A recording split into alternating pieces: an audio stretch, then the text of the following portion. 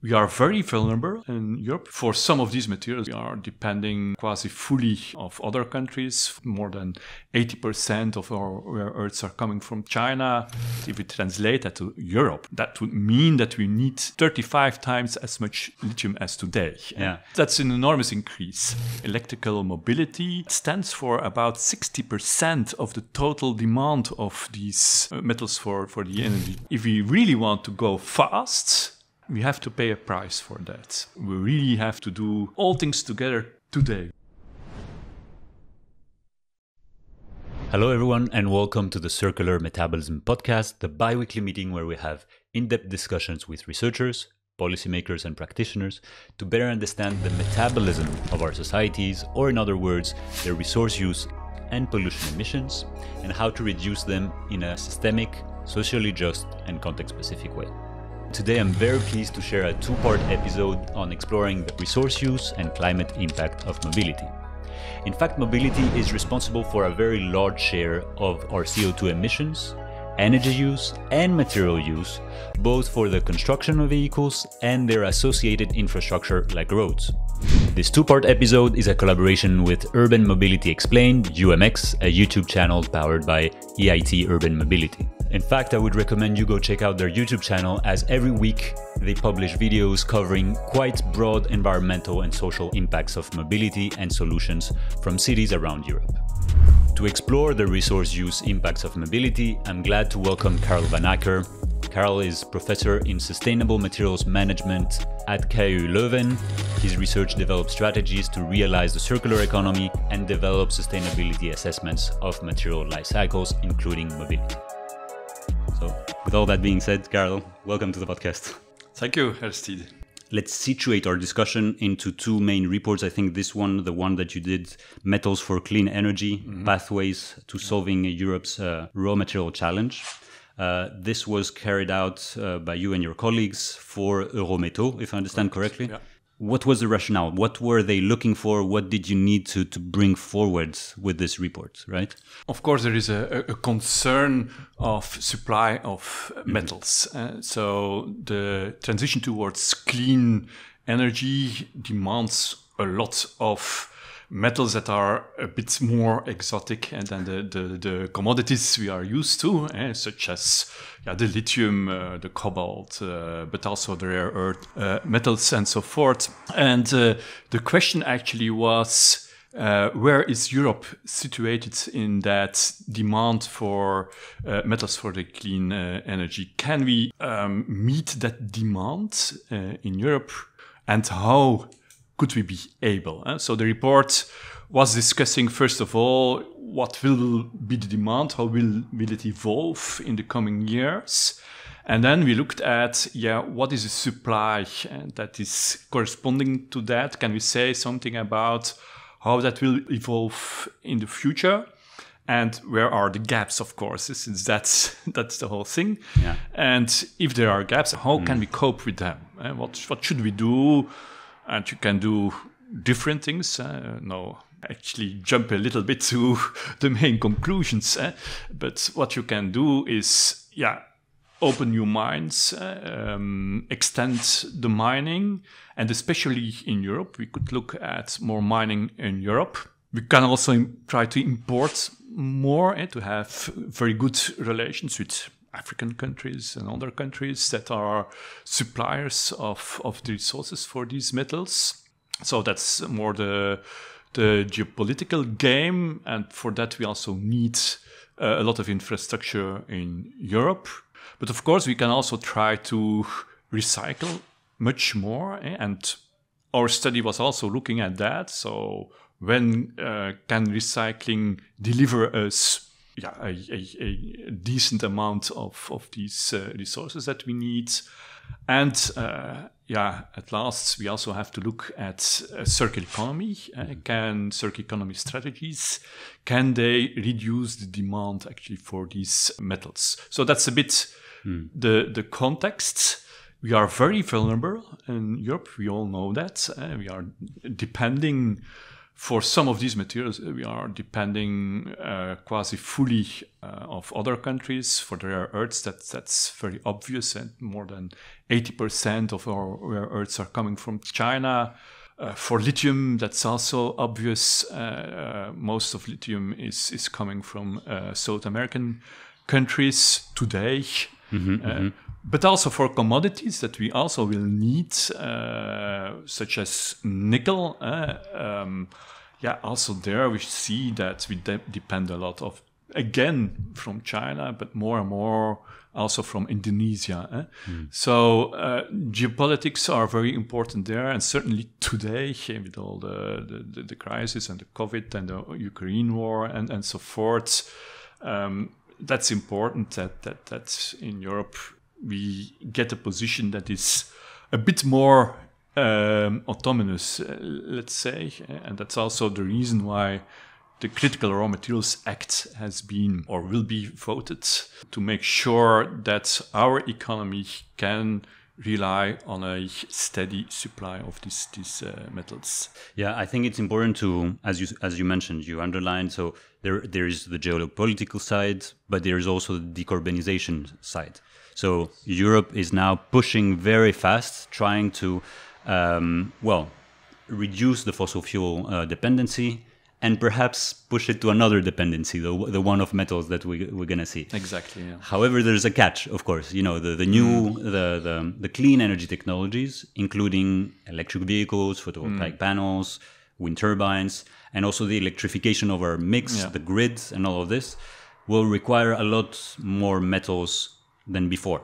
Yeah. So for the same thing, they will require more elements, right? Yeah. Perhaps could we give a brief reminder of what is the situation today of metal use and what do you think is going to happen later? So for instance, I think we extract 100 gigatons per year, total materials. Yeah.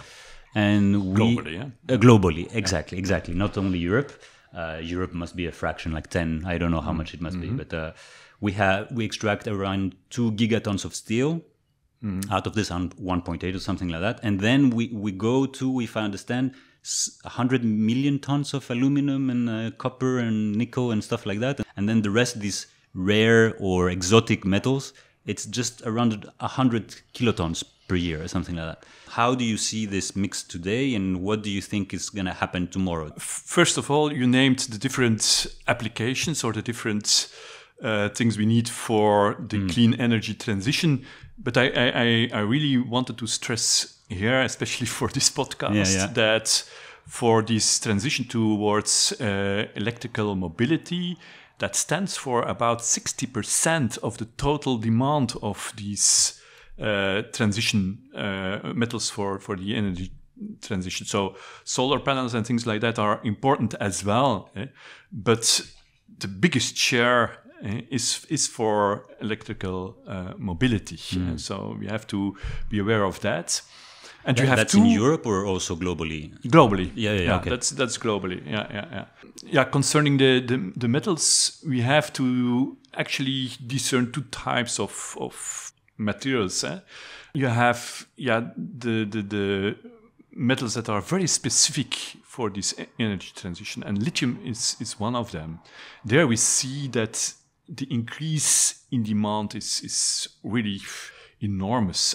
So globally, the increase for the energy transition of demand for lithium is 21 times the demand in 2020 by 2050. 21 times globally. If we translate that to Europe, where things are expected to evolve a bit faster, and it's also very much stimulated by the European Commission to go faster, that would mean that we need 35 times as much lithium as today. Yeah. So that's an enormous increase. In 30 years, yeah. In 30 years only. So, yeah, you really can expect that there are some difficulties there. You have to combine all these different strategies. We have to look where we can find them in Europe, and if we can open mines for them in Europe, if I can increase also the supply from Chile and Argentina. The other type of metals that we need are more the commodities. And let's take nickel. That's a commodity. Yes, there is, in absolute terms, there is a real increase of the demand for them. But on top of what is already used for nickel, and actually nickel is mainly used in stainless steel. So the amounts of stainless steel for construction are so high that it's not a ripple, but it's not the 350% as we had for lithium neither. So it's an increase of an annual increase of about 3% something. Okay, yeah. But the amounts of the nickel that are mined are already large. So in absolute terms, again, it's still a huge amount. So we still need to open new mines. That means that mainly Indonesia is doing that. So there are two different things to discern the lithium, where we really can find solutions as opening mines in Europe, starting with recycling it better, and so forth. And the commodities such as nickel, where we could try to do more in Europe, but we will still mainly depend on the other countries of origin. Except maybe if there would be some seabed mining, for example, then we could also increase the supply of nickel, but that's also for the further future, and it's not for tomorrow. Will that increase a lot? Is 100 gigaton, as you mentioned? I don't believe that. In the total amount of materials, more than 50% is used for construction.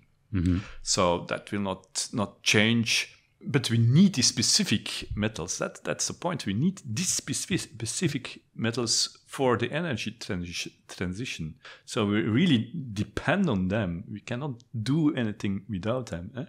Although there are also shifts, and we have to understand that scientific research is ongoing. Take, for example, the batteries for cars. The composition of batteries is changing all the time. One of the big issues for batteries until today is, or maybe I should say was, cobalt. Where cobalt is for a large part coming from the Eastern Congo region. The circumstances of mining are not that good there. It's also an unstable region. That's a real problem. It's also very polluting. It has a high footprint as well. But what we see is that the composition of these batteries is changing such that less and less cobalt is needed per battery. Of course, we need more batteries, but okay. So the nickel manganese cobalt composition, manganese and cobalt composition is gradually going down. What we also see is that there is a real trend towards more lithium iron phosphate batteries, where then the nickel and the cobalt is not in anymore. So we have to realize that what we see today, that's very, very difficult to sustain, to cope with this supply demand. But another aspect is that materials innovations also are giving us solutions. So that's also something to take into account. Of course, we're gonna see. We can perhaps also discuss in the future how different innovation over time can they arrive at the right time or enough in advance to cope with some issues. We talked about it just before, but perhaps we can underline here. It's the clean energy technologies are very hungry in metals, right? And metals other than steel. So I had here two examples from the IEA, one of the electric car and one of the power generations. You probably have seen, these, how I think it's the conventional car requires like 50 kilograms of metals per vehicle, whereas the electric one is 200 kilograms. Of course, if we exclude steel, right? Because that completely the body is not included. Yeah. Which I think it's a bit of a weird way to compare it, but in any case.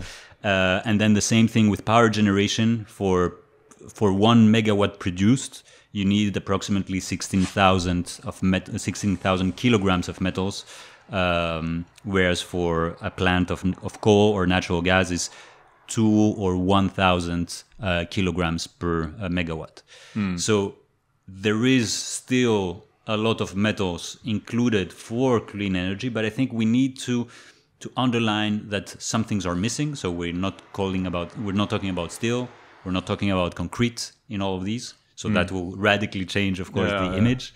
And of course, by having a clean energy, you don't consume the fossil fuels that are also extracted, right? So can you nuance a bit these numbers that are very in the news, saying that clean energies consume more metals than others? Can we nuance this story or this graphs? That's true. So in the production of this car, we indeed need more metals. We can't deny that. But as you said, in the use phase of the car, that's a different story, of course. So we don't consume anymore the fossil oil. So we don't have to drill anymore for them. For the energy plants, there are also a lot of energy plants working on coal, for example. By going towards renewable energy, we have to mine these metals, but we close the coal mines. Don't forget that. There are less mines needed for these metals, and then there are coal mines needed for the energy production. In that sense, of course, it is nuanced. Another thing that we have to realize is that if you have an internal combustion engine with fossil fuel, you consume that fuel once. So you extract it from the earth, you only use it once and it's gone.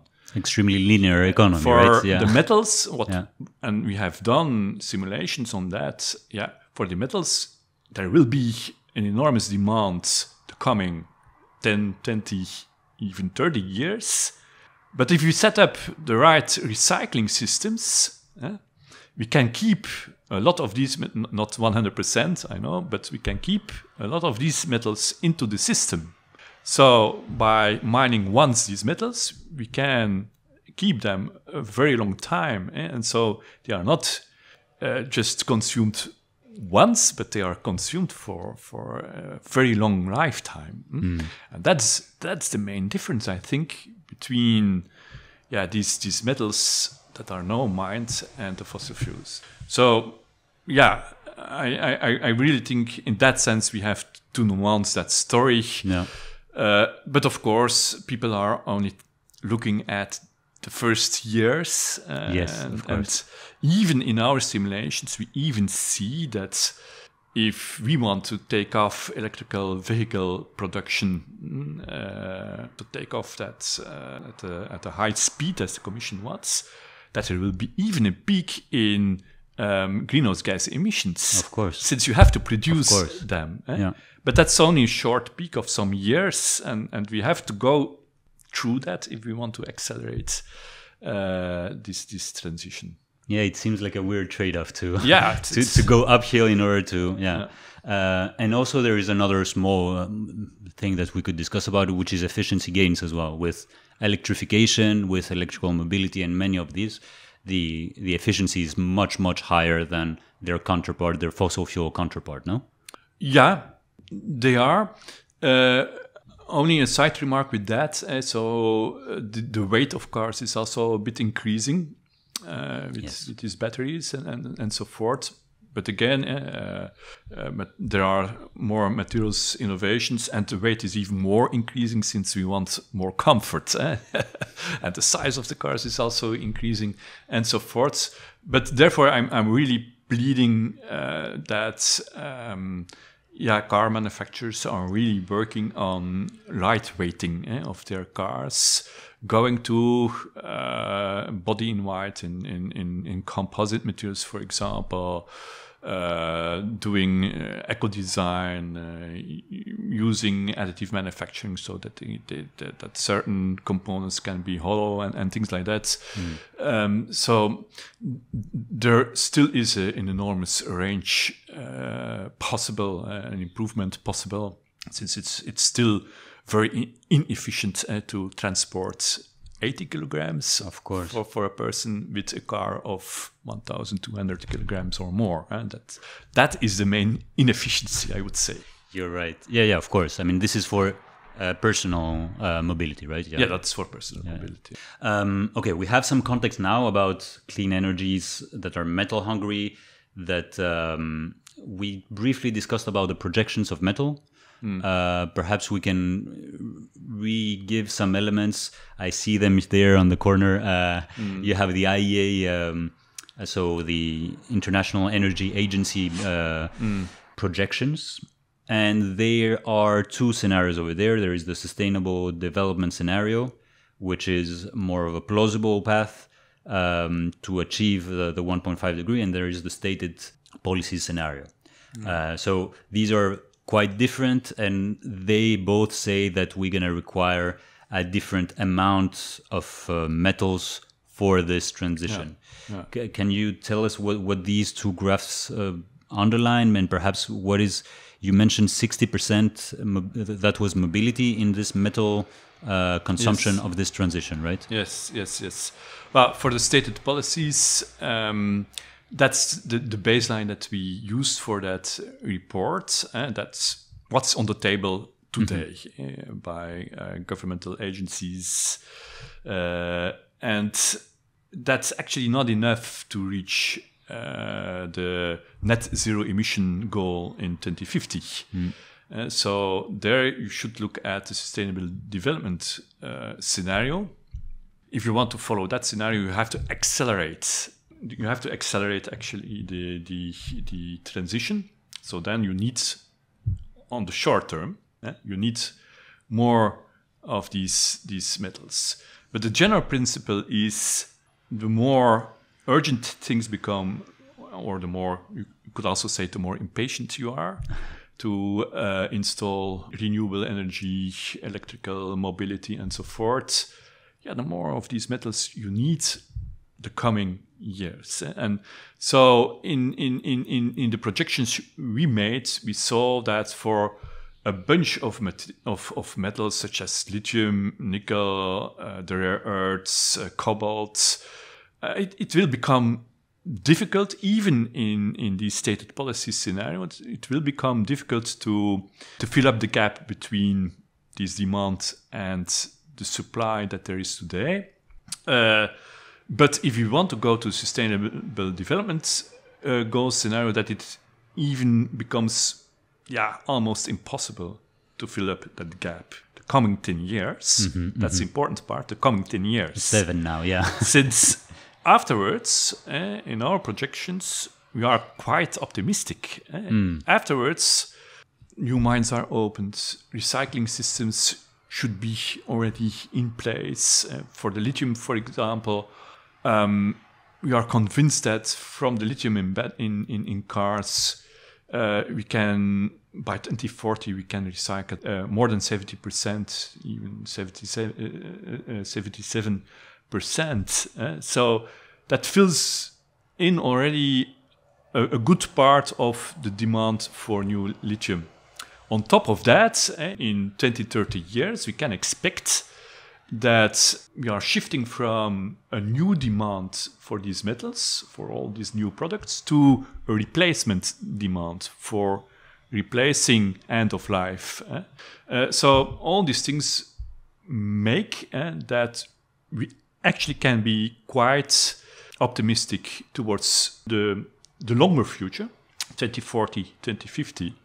But the problem is now, of course. And again, if we really want to go fast, we have to pay a price for that. And if we want to go fast, we really have to do all things together today. We have to open our minds. We have to have the good processing facilities. We have to import a lot and have good contacts, of course. And we have to start recycling. The recycling will not deliver a lot of these materials today. But if we want them within 10, 15 years, we have to start today already. So all these things together, we have to do that today. And why not try to have some other circular economy strategies as well already today, such as more sharing. You could also call lightweighting of cars a strategy, since if you have lighter cars, you only need lighter motors and so forth. So that also has an impact on the demand of the metals. Yeah. So all these things together have to start today. We need that for accelerating this transition. Two comments on this. I think it's important to, first of all, when we see the amount of metals, they seem quite small. So we talk about 45 or 75 megatons. So they seem relatively small, right? Yeah. But as you mentioned, time is of essence, right? And over there is a small parenthesis of methodological jargon, let's say. So we use a lot the terms of stocks and flows, right? Yes. Yeah. So in the planet, there might be enough materials, as you say, to mine them on the long run. Yes. So we have enough stock, but the flow is the problem. We cannot extract as fast in 1 year. I don't know how much it is, 35 times more lithium, right? I mean, from one day to another, we need the infrastructure. In order to build an infrastructure, it takes you years and years and years. Yeah. So there is this stock flow problem. And the second stock flow problem is, as you mentioned, if we build electric vehicles or if we make photovoltaic panels, etc., we're going to build a stock from which we can recycle. Yeah. But today there is, in some cases, not enough stock in order to recycle. So there is this. There is not enough outflow yet. Exactly. So I think it's quite important to remind these two elements. There is stock in both cases. Yeah. So in terms of anthropogenic stock, but also geogenic stock. Yeah.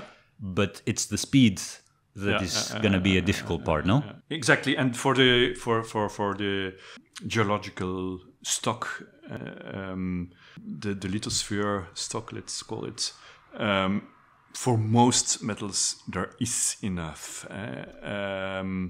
But indeed, time is important, since opening mines, that's an enormous investment in money, but also in time, in labor. That's not that easy. We also have to realize, and that's maybe another point, of course, that new mines often are in more ecological vulnerable regions. If you look at stocks for rare earths, for example, in Europe, more in the northern regions or in Greenland.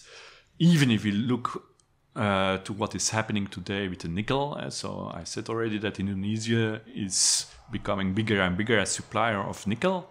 But the conditions are not that ideal.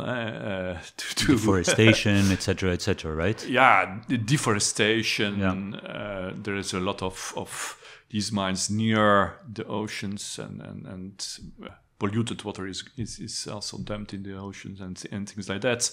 So there are problems with regard to the environmental side as well with that. Also there it might be good to be not too impatient. So that good environmental measures can be installed and are also checked and imposed. When I said we have to make good friends to import metals, we can also be critical on that, of course. It should be done in a environmentally friendly way and to European standards as well. It's a difficult compromise, of course. I mean, it's very difficult. And also how much are we taking? So in mines, the more you start by extracting one material, the higher concentration there is, and the further you get, the concentration goes down. Right. Right now we are at less than 1% for copper, or 0.5, or what is it? 0.3 even. So it also means that if Europe gets all of the first stuff of dysprosium and scandium, tellurium, and all of that, then the second half of the planet that will start their decarbonization might get less concentration as well. So there is also an equity element. It's not as easy as just stocks and flows. There are, as you mentioned, geopolitics, environmental elements, social elements, labor elements, all of these elements that are... And economic elements as well. Since today we are also discussing the seabed mining. But if you look at the places where they are found in the Clayton-Clipperton area, for example, in the Pacific, that's 4,000 meters below the water surface. So that's also technology that will cost something. It's far away from processing facilities, so you need a lot of transport as well. So that comes with a cost, and if markets are stressed and if the demand is too high, of course people will be willing to pay that. There are even people thinking of going to asteroids and there mine these metals, but needless to say that that will cost even much more. Just a small parenthesis. So about the seabed, because I'm not a big expert on this, and I think it was a hot topic very recently as well. There were some laws that were getting passed. Yeah. Of course, it's biodiversity terms, and also in CO2 emission terms, it's probably a disaster, right? But still, I don't know in CO2 terms, since it depends on what metal you want to extract. But it's quite concentrated in these nodules, so that might be quite okay. But biodiversity is a real problem, since it's a very unknown area, and I understand that. And I also convinced that we need much more research on what the real impact is of doing that kind of mining at the sea floor. So we should be sure that the impact is really minimal. But of course, it has to be researched. I think. When we try to do new things, we have to be cautious, but we can also try to find out what really happens, something that can be done and is done today. And in terms of concentration, in terms of quantities, is there any? I mean, is it that intelligent to do so? Is there a strategical stake to do so? Is it because of the speeds that you would do it? What is the... sorry, this is really a basic question, but I think a number of people are hearing about seabeds, and as we're talking about our the demand of metals, and we say that on the lithosphere there probably is enough, not in the right time frame, and all of this and all of that. But so why this new thing? It's a short parenthesis. Well, we're going to close it, but out of curiosity, I'm not a specialist in that neither. I think it could deliver, let's say, some 10-20%, for example, of the nickel supply, maybe.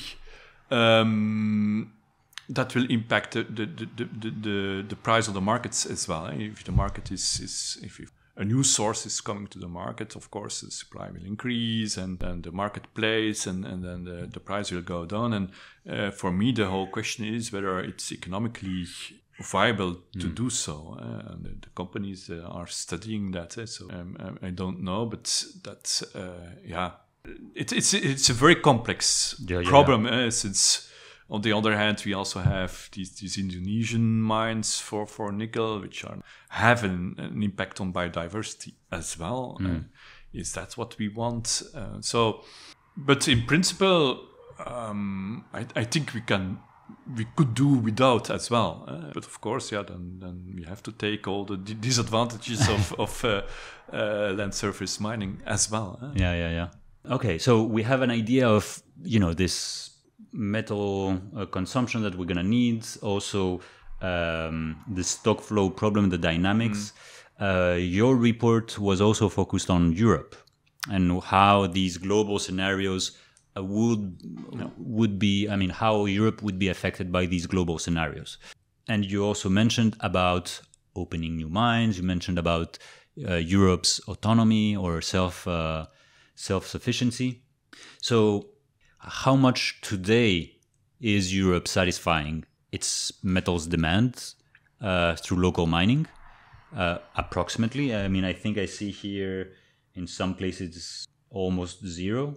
And also by 2030, because I see here the figure, these pie charts, is there something feasible? And of course, you put a lot of asterisk, meaning that there is a lot of uncertain projects, there are model projects, etc., etc. But what would be the best case scenario in terms of self-sufficiency in Europe? Oh my God, that's a difficult question. Yeah. It's a loaded question. It's a loaded question as well, since opening new mines, it's not easy in Europe. You have you have to get the permits, and you have the public opinion that is not happy with that neither. So, but it also depends on the metals. As I said before, we have the commodities such as nickel, which I think mining in Europe delivers some 16% of the nickel to the European market, which is not a lot. And the point is that we don't think that it can increase a lot neither. So that's by 2030 or also 2050? By 2030, let's say. Even 2050, I don't see that happening in Europe. While for lithium and rare earths, the situation might be different. For all clarity, for lithium, it's 0% today. But there are projects announced. Let's see whether they will happen or not. In Finland, in France, in Portugal. Yeah. It could deliver some part of it. Yeah. But again, that will take time, 5, 10, even more years. And I would stress the possibility to recycle even more than that, since the time frame is maybe a bit longer even for recycling, but the capacity will be larger. So capacity to recycle lithium could be much more than what we can get out of the mines. It's important to have some mines, to have some self-sufficiency, as we call it. But it will never be 100%. That we are an open economy and a global economy as well. So I don't think that this is a good goal to be 100% independent neither. But to have some internal supply from resources within Europe. That would be good also to have something and to have some impact on the markets. In case of a shock as well, etc., etc. And so you talked about recycling. What about recycling? Is there already any plans for these elements that are going to increase so much? Traditionally, of course, there are a lot of recycling plants. Even in Belgium, I mean, when we talk about steel must be recycled at the 70 to 90%, right? I mean, it's a huge amount. Some other metals as well, but these new metals, these exotic metals, these metals that are the most needed are the ones, of course, that today are not recycled, right? Yeah, that's correct, and that's a pity. One of the reasons is that we talked about stocks and flows, that these flows that are coming out of the waste streams in the end of life of all these products is still limited. So if there is recycling, for example, recycling of PV panels, it's mainly based on production wastes. But there are possibilities. It's possible to recycle lithium. It can be improved, be improved, of course, but it's possible. But it's today, the volumes are not that large. It's economically not that interesting yet to do it. But that will come. I'm quite sure of that. Same holds for the rare earth metals. They are in cars, for example. They are mainly used for the permanent magnets in electromotors. Yeah, we have done already several projects to search for the right method, and you could extract these metals from these rare earths again. That's quite complex. That comes also with an environmental footprint, since it's a complex flow sheet that you need for that. But you could also recycle the alloy for the permanent magnets, and recycle it as such. But then you need a separate recycling system only for permanent magnets, which is not unthinkable, since you have the permanent magnets of vehicles, but you also have the permanent magnets of offshore windmills, for example. Ones are even larger there. So that could be done. And I also think that in the circular economy, we have to try to downsize a bit the recycling system. I want to say that we should be able to cope with smaller streams that are more specific for one application, one alloy recovered. Over there, of course, on the next part, we're going to discuss more broadly about circular economy and also about how perhaps the best... So today, globally, circular economy rates are going down just because we put more stuff in the machine, right? There is more extraction and therefore it dilutes or minimizes the impact of circular economy. So as you mentioned, this is key to minimize the flows or to manage them efficiently, because right now we don't manage them. Just before we go to some conclusions, these recycling plants, we talked about Europe, but also do they exist internationally? Are they plants? Is this kind of the right push, or they all await for some stock in order for economically to be viable, or a number of lithium recycling plants exist, or a number of... But let's be honest, Europe is always a bit more advanced in these things when it comes to recycling. Although Japan is also very active, I'm not that aware of that there are a lot of initiatives. But I think in the current context of a world where blocks want to become more autonomous and that supply risks are everywhere experienced, I think that's a lot of other countries are looking at the recycling issue as well. But I do believe that in Europe we really are in the forefront of it. Well, hopefully this is also going to stimulate a number of... we're in the materials center as well, so you have your hands on it, right? You're in the pulse of things, and I think this will be essential for the future. I'll try to conclude with some of the elements we said and we need to keep in mind based on the report, and also considering the future of mobility sector, especially on resource use. Then we're going to talk about the circular economy as well. So there are 3 elements that I've noted down here. Sufficiency. So we need to reduce our demand somehow, either smaller cars, smaller smaller amount of kilometers we need to drive, etc., etc. So how to reduce our demand of mobility. Material efficiency, of course, by burning fossil fuels, we're going to replace it with metals that these are going to last a lifetime. And so in that sense, there is some efficiency gain, and also some efficiency gain in terms of an electric car that consume less than a conventional car. And then circular economy. So we haven't mentioned too much, but there is the CO2 footprint of secondary versus primary supply of metals. And I think this is very important to underline. And finally, the relocalization we mentioned. Can we relocalize some mines, some processing, or some recycling?